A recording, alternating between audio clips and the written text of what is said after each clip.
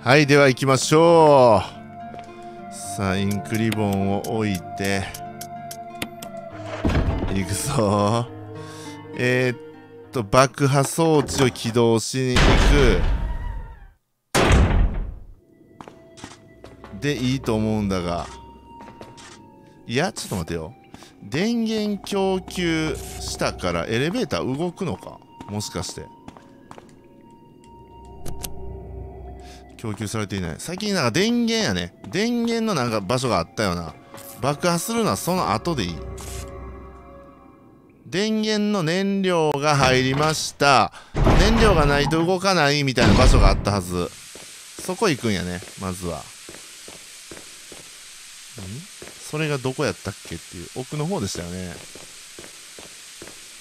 で、おるからね、気をつけて。一番最奥に一匹逃してるやつがおるはずなんです。ここはディスクの場所で、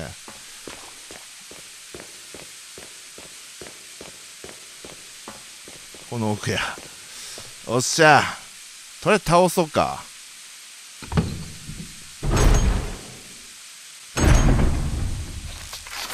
おるよ。おるよ。いけ。いった。びっくりした。メインエレベーター動いたんですよね。こいつもうほっといてもいいんじゃないの？あっち側行かんかったら無視できるかも。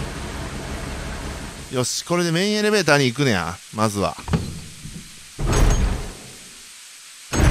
自爆装置の起動みたいなのはまだっぽいから別に気にせず、とりあえずはメインエレベーターの方行こうか。ちょっとよくわからんが、多分メインエレベーターでいいと思う。この時点では扉は多分扉のロックが解除されてないから、ジルのとこ行っても多分無駄なので、うわーお残り10分ですみたいな状態になってからおそらくやと思うんですよね。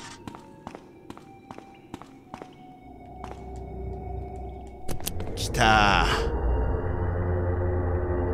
すげえ。ほんでどこ行くのこれ。クリス。おレベッカ。びっくりした。中庭であなたを見て。追っかけてきた。やっと追いついた。そうか、無事でよかった。結構うろうろしてたよ俺。いいか、これからはもう離れるんじゃないぞ。と、プロポーズや。完全なプロポーズ。ジルもおんのよ。両方面倒見るしかないなこれ。うわ、心強っ。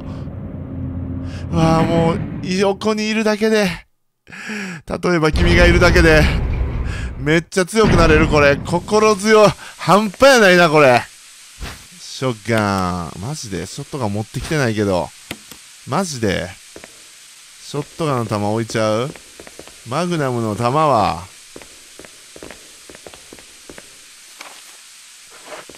うわ、もうボスおるわこれ。絶対おるわ。もうわかるもん。おお、初めての開き方。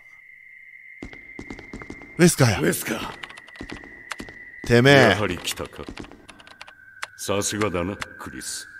全部私の部下だから当然だ。全部計画通りや。光栄だね。いつからなんだウェスカー。悪いが何の話かさっぱりわからんな。いつからアンブレラの手先になったんだ。お前は何か勘違いしているようだ。私はもともとアンブレラの人間、そしてスターズはアンブレラの、うわ、いやというより私の都合のいい駒だ。だがタイラントウイルスによってここが汚染されたせいでお気に入りのスターズを失ってしまい残念だよ。お前がその汚い手で殺したんだろうが、このクソ野郎め。ひどい。ああそうだよレディ、こんな風にな。嘘やろ。や僕ら貴様、そんなに死に急ぐこともないだろう。一つ面白いものを見せてやる。おいおいおいおい。ああ、タイラントや。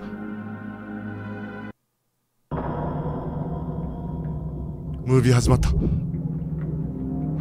わー、戦うんやわ。うわうわうわうわうわ。こいつこいつ。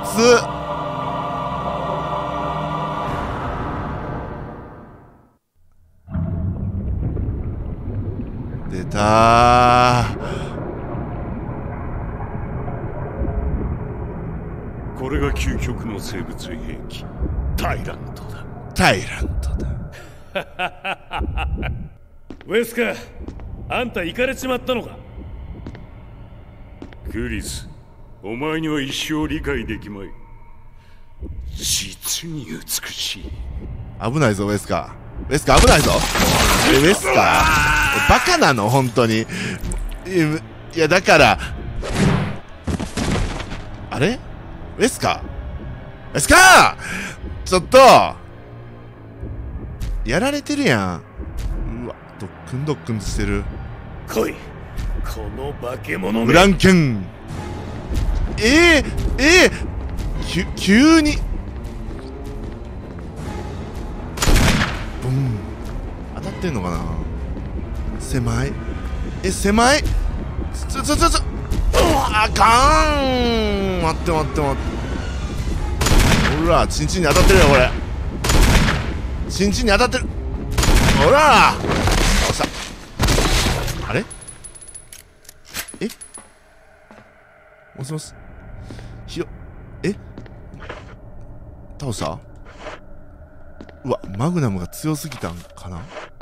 マグナムの刺激が強すぎたかもしらん。チンチンにもチンチンにめちゃくちゃなダメージ入った。あれレベッカ、生きてる生きてる生きてる。よかった。レベッカ、大丈夫？どこに食らったんやろ。防弾チョッキを着ててよか防ったな。弾チョッキや。よかった。もうここには用はない。早く出よう。はい。よかった。こいつすげえぞおい。っていうかマグナムすげえな。エスカ哀れな死に様だ。何か持っている。観察記録書 G の発見に至るには T じゃないの。始祖ウイルスの投与から実に計21年もの熟成の期間が必要であったようだ。21年。フランスの研究所から取り寄せて投与した寄生生物のプロトタイプをあの実験体が取り込んでしまったのも今思えば容易に納得がいく。実験体の体内で長き眠りを貪り21年という年月を経てあれは突然変異的に変化したのだ。まさに進化という言葉がふさわしい。これらの観察データは私にさらなる素晴らしいヒントをくれた。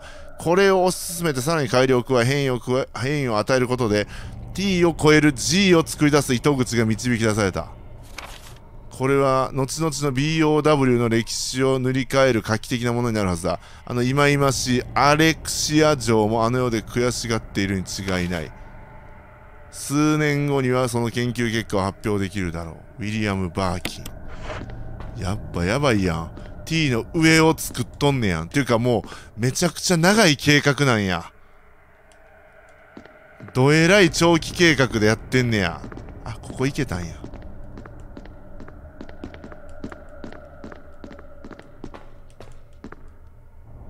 緊急時の電子ロックを解除する操作パネルで解除しますか。よっしゃ、これで助けれるかな。いいのこれ行ってよくわかんねえけど、もう脱出やねこれ。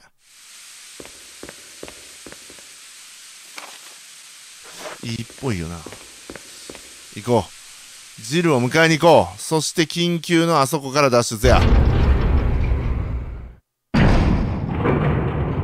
何にも喋らへんもんね。仲悪いんかな。もうちょっと相談とかさ、なんかしたらええのにと思いますけどね。何にも喋らへん。クリス、あ、喋るわ。さっきここのファイルを見たんですが、おう。まだたくさんのタイラントウイルスが残っています。思い切ってここを爆破しましょう。そうだな、後戻りはできない。オッケー。レベッカ、やってくれるか。任せてください。さっき見つけた起爆システムを作動させます。はい。必ず脱出できる。外で落ち合おう。はい、必ず。分かれんねや。じゃあとりあえずジル迎えに行こうか。これジル忘れていったらね、めちゃめちゃかわいそうやから、さすがにそれはできんわ。早っ。来た来た。うわーおうわーお。何ビビってんの。うわーおんのかい。さあオッケー。さあ戦う必要はないが、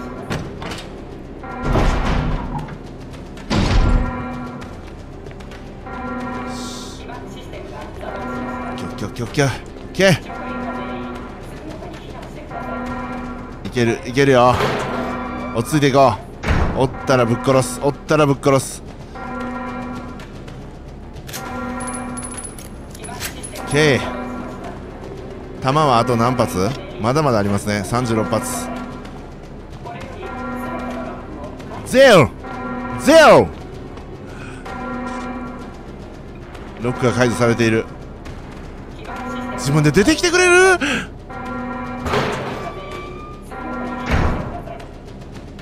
ジル、待たせたな。なんで気づいてへんのよ。やったね。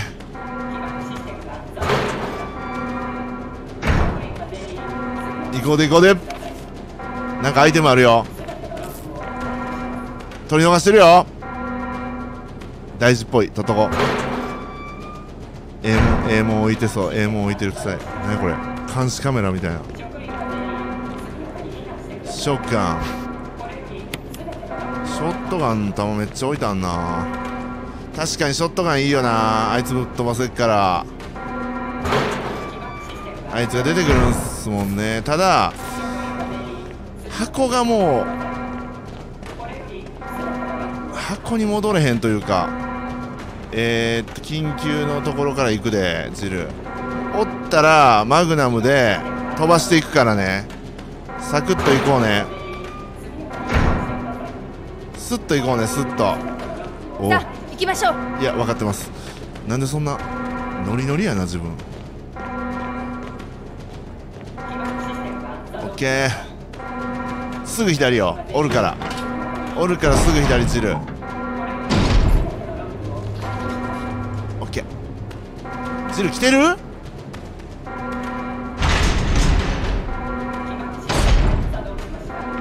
来てるかな。ジルいなくない？そしておるかなおるかな。おらんか。よし、ここで一回セーブできるかな。セーブできるのとショットガンを持っていけるかな。よし、セーブしますか。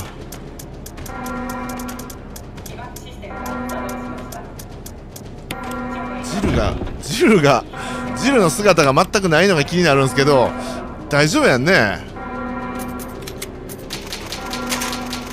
大丈夫やと思いますよ。もう知らんで。もう来てへんの嫌や。もうやめてほんまに。どうしよう。ショットガン弾も両方とも持っていくか。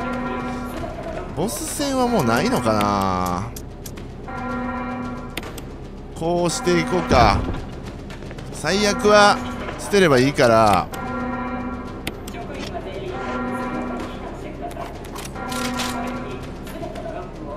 最悪はね、回復捨てるかショットガン撃ちまくって弾なくせばいいから。あ、来てる。来た。おっしゃ、いける。空いてる空いてる。でヘリポートに多分行くんすよ。ヘリポートに向かうって感じだと思うのね、流れとしては。うわー、めっちゃ置いてある。出た出た出た。回復とかめっちゃ置いてあるよーっと。どうせやったらもう使ってしまいましょうか。でいやこれはということはボス戦あるよね、間違いなく。ここにこんだけ置いてくれてるということは、できればマグナムの弾が欲しいが。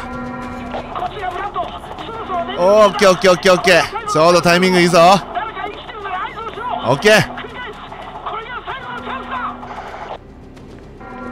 合図合図合図しないと。あいつ来よるかも、あいつ来よるかも。虫系ん、何やこれ。これ以上持てません。最悪です。回復を捨ててヒューズユニットを取りますか。ヒューズユニット、ヒューズをここ、電力が供給されていない。ヒューズユニットが抜かれている。くそー、アイテム枠が。爆破3分前です。来た、起爆システムを作動させました。ナイス。よくやった。上空にブラッドがいるはずだ。奴らが来ます。ここは私に任せて。え、しかしクリス、なんとかブラッドと連絡を取って。分かった。大丈夫かよ。3分やぞ残り。今アイテム枠を1つ開けさせたんやろね。何かを持つんやわ。3分しかねえぞ。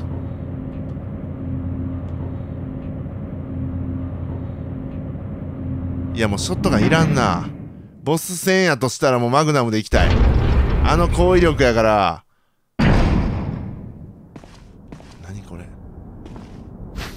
信号弾。おお、オッケーオッケーオッケーオッケー、信号弾ね。これを使うのか。装備しとこう。どこで使う。ちょっと待って、これでブラッドに合図を送ることができる。使う。いけたいけた、よっしゃ、よし。さあ頼む、気づいてくれ。そしてみんなが上がってきてと。オッケー、大丈夫か。来たー。何が来た。お、ハイラント。うわー、ジル、そんな銃でわかんねえ。なんでクリス全く撃たへん。はかん。うわ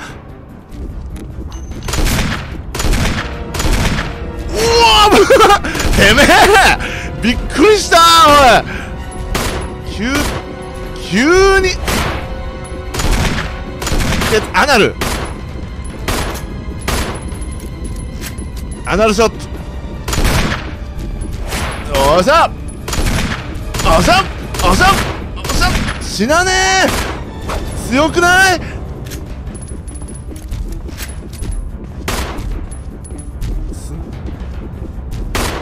痛い。うわー痛い。もう一発はくらえるか。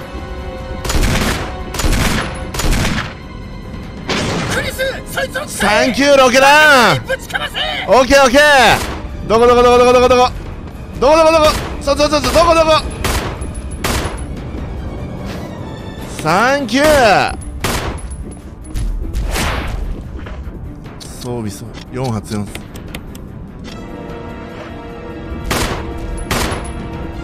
やれー。ボーナス確定。よーし。地味やな。でもいいっすね。いやこれぐらいがちょうどいいわマジで。なんてちょうどいいゲームなんやこれ。すごい好き。もうめんどくさいね、何段階とかじゃなくてこのシンプルさめっちゃいいわ。あー助かった。で爆発すんのかな。うおー綺麗ー。こんな綺麗に爆発します。これレベッカはい。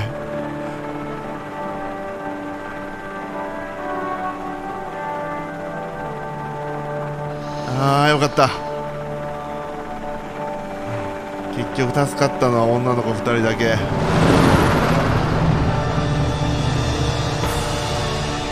ウェスカーの野望もついえたかに見えたってことだよね、これ。バイオハザード。いや、もうめっちゃ面白かった。ほんま面白かった。これ、よかったっす。マジでやってよかったっすわ。なんやろ、決してね、雑いしね、ストーリーも若干雑いし、操作性の悪さはまあもちろん、バイオハザードはもともと操作性の悪さで怖さをこうね、アップさせてる部分あるんであれなんですけど、なんかね、シンプルなんですよ。全部が。操作、謎解き、アイテムのルール、あんまり複雑すぎなくて、怖い雰囲気だけはちゃんと作りつつ、難しくしすぎず、めんどくさくしすぎずっていうののバランスがめちゃめちゃいい。そら売れるわ、これ。と思いました。なんか、無理に戦わなくてもいいところもすごい多かったし、かといって倒していってもそれはそれ楽しいし、後からなんで動きが速くなったんやろゾンビがっていう謎とかもわかるし、弾もね途中で言ってましたけど、弾のなくなり方も絶妙やし、ちょっと回復は多すぎてまあ甘々にしてくれてるなって感じはありましたけど、めっちゃええね。ボス戦とかのこのシンプルさもすげえいいし、まあもちろん雑魚敵のシンプルさもすごくいい。で、銃もオートマチックで、なんていうか、まあある程度のところに飛んでくれるし、狙いすぎなくてもいいし、いやもう正直もう満点かも、ゲームとしては。よくやった。クリスよくやった。ウェスカーに言われてモテるやん。クローゼットの鍵を入手した。服着替えられんねや。いやー、ほんまよかったな。面白かったな。なんか、びっくりしたな。バイオハザードね、2のリメイク、3のリメイク。で、まあ2のリメイク、3のリメイクは多分、本物の方とは、オリジナルの方とは結構雰囲気変わってると思うんですけど、まあストーリーは多分続きでちゃんとね、見てるはずなんですけど、まああんまもう覚えてへんけどさ。で、セブンでしたっけね、一番怖いやつ。辺とかもプレイしまして、もう散々ビビりましたけど、どれもビビりましたけど、1のバランスの良さは、ちょっとほんま、すごいかも。本当にわかる。素直にわかる。僕本当いろんなゲームやってきてますからね。自分的に、バランスいいバランス悪いみたいなんて、自分的には基準ってあるんですけど、かなり、高水準で満たしてるっすね。と言ってもいいと思います。もう、なんやろ。すっごいね、今実況を撮ってて、どんどん先やりたかったんですよ。本当に。めんどくさい気持ちとかも一切なくて、もう、やりたかったし、あと、なんか詰まってね、もうどうしても攻略見なあかんとか、アイテムの使い道がわからんとか、そういうのも、ほんまなかった。一回もなかったし、普通に、ちゃんと中にいるドキドキ感を最後まで味わいつつ、楽しくやれたっていうので、ちょっと名作やな。びっくりしましたね。はい。まあ、失礼ですけどね、本当にバイオハザードこんだけ流行ってるゲームなんで、もちろん面白いのは分かってたんですけど、いや、改めて楽しませてもらったっていう感じですごく感動しました。はい。